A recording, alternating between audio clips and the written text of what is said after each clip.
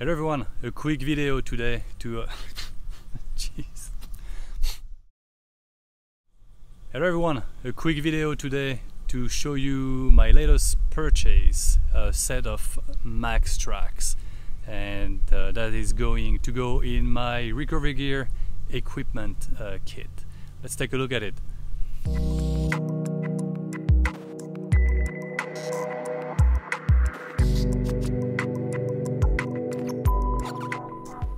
So if you are not familiar with Maxtrax, those are recovery boards, recovery tracks that you use when you are stuck in mud, snow, or sand, and you put them underneath your tires and they give you traction, help you get some traction to get out of your situation.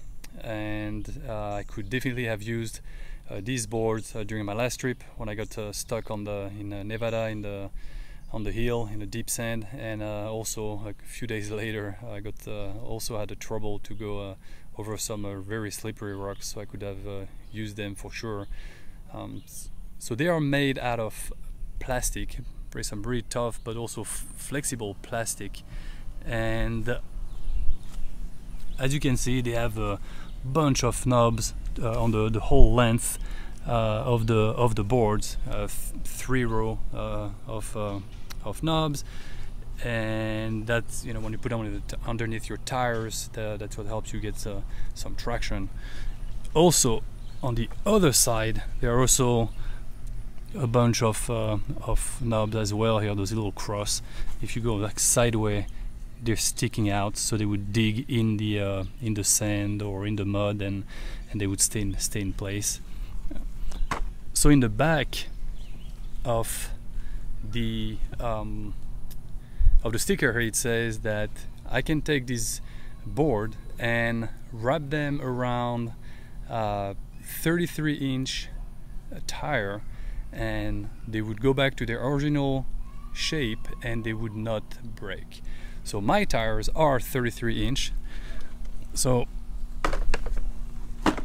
just picture this, right? Imagine that I wrap around the board here around my tire and it would not break and they would go back to the original shape. So that's pretty impressive. Here on the picture you can see how they are used. You know, just stick them on the tire and then just drive over them. There's a bunch of video on YouTube. You can check what people, you know, testing them and how they can different ways they use them. So pretty happy with this purchase. Thank you, Dad. It was a gift for my dad, so thank you.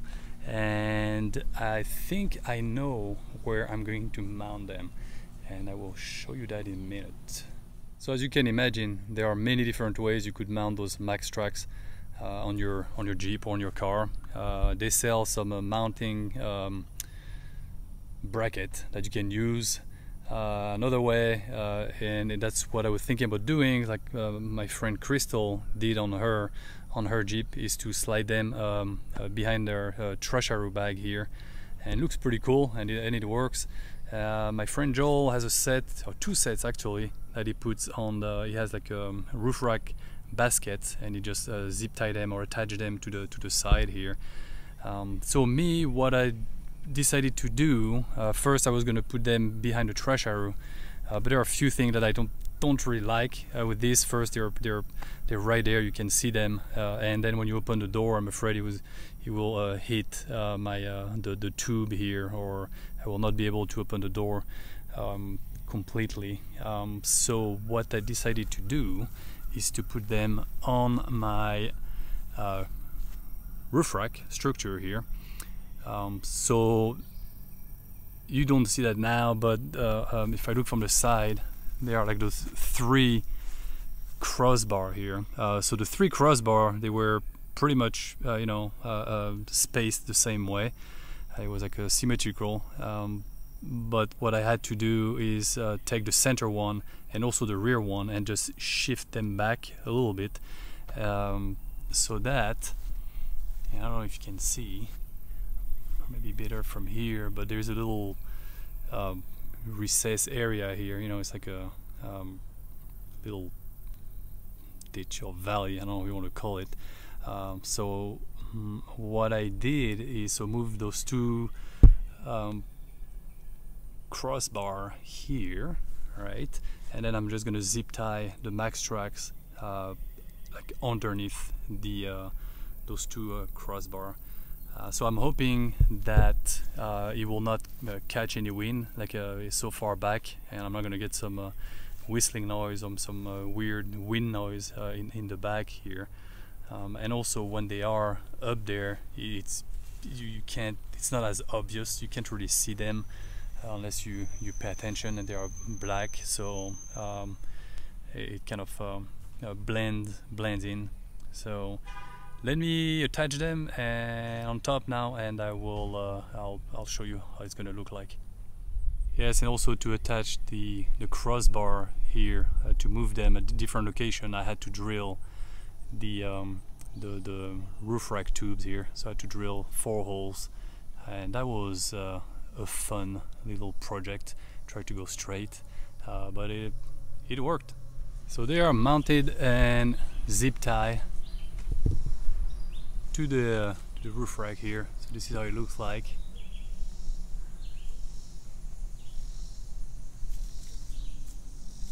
There's a little gap here between the roof rack and the soft top, but you can see from the rear you can hardly see them. I mean, you can, but it's not like the orange one or the yellow one that you can see miles away. So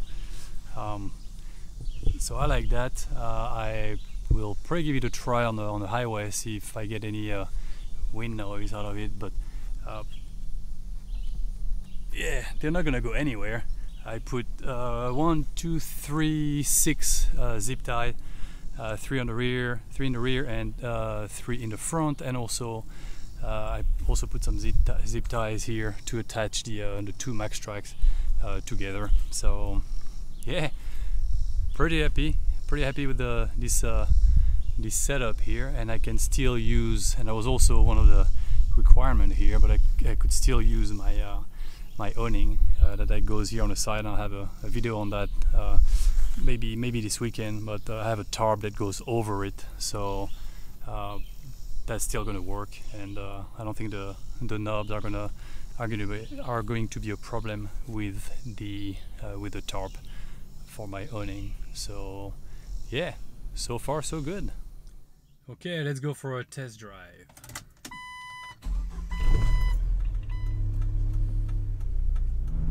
So yeah, doing some noise test on the Jeep.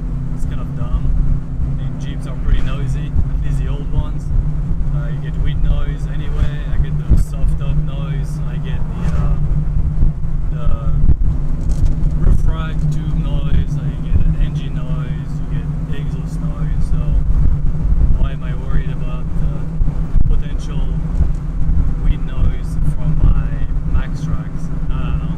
I guess just want to see if my idea was good or dumb to put them up there. So I'm almost on the highway, so let's check it out and let's get some speed. I mean, as much speed as I can get with a 4-cylinder Jeep on 33-inch tire, right?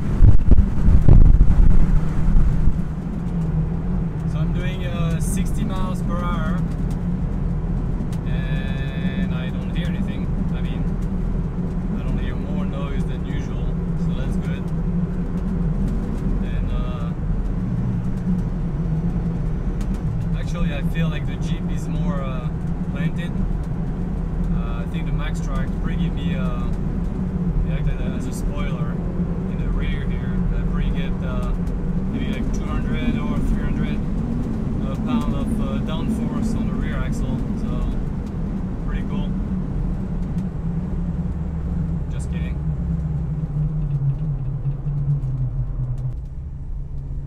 Okay, so pretty happy. I was a little worried I was gonna get some wind noise, but now I guess the air goes right on top of it. I mean, the Jeep is pretty much a cube, so pretty has a dry